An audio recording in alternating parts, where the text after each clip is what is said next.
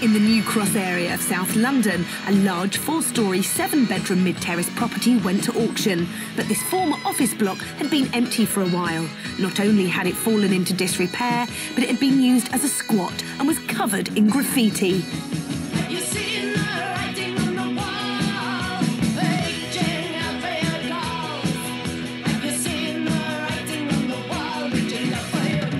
But none of this put off 28-year-old developer Sean. Two options here, I think. One option is to do this place up and let it as individual rooms, probably to students. But then you enter the realms of the HMO, which is House of Multiple Occupancy, and there are all sorts of guidelines and conditions attached.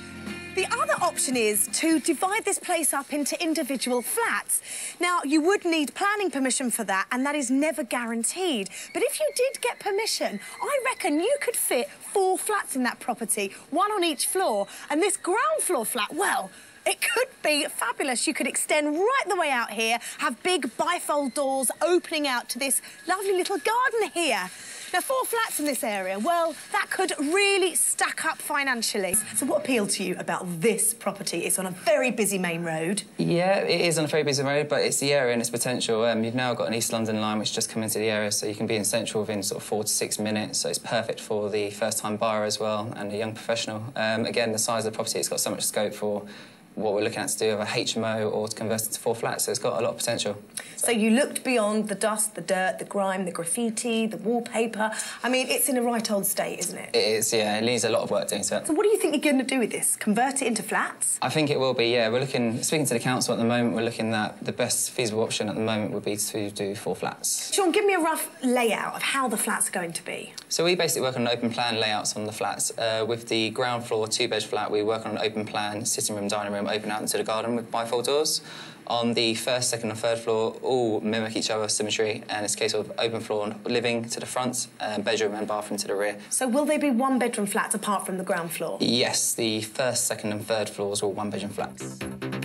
It sounds like this house could be emerging from its own nightmare into a dreamland comparatively. But for that, Sean has to get planning permission to change its use from commercial to residential.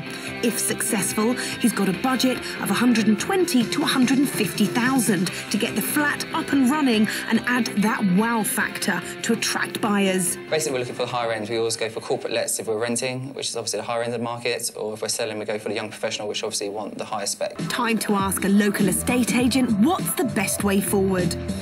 As a one entire building, as a family home, taking into consideration a very busy road, I would anticipate for it to achieve around about £500,000 to £520,000. But if the house was converted into 4 flats, 2 2-beds and 2 1-bed ones, the final approximate sale figure could be £940,000. Writing on the wall for this former office block. Well, 8.5 months later, we're back. With the security shutters off, new windows and doors and fresh paintwork, the outside shows promise. What about inside? Literally, the only 4 walls that remained were the outer 4 walls. We have gutted the building from top to bottom. By ripping it back to a shell, Sean was able to reconfigure the whole building. It was the ground floor where the most significant changes occurred, as it was converted into an amazingly spacious 2-bedroom flat by adding a large single-storey extension. OK, so this is the ground floor extension that we've newly built. We've increased the floor area of this flat by 100%. Had a few issues with planning. The way we've navigated around the planning issues is by incorporating a courtyard area into this flat, which allows ventilation and light well into the back bedroom.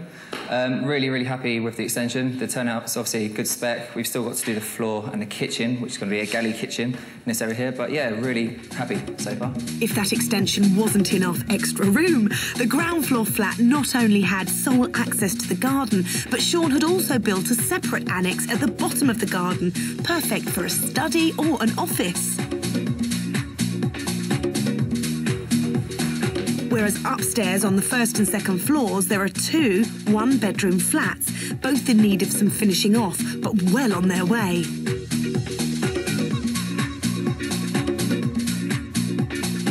All the flats have solid wood flooring and fully fitted kitchens.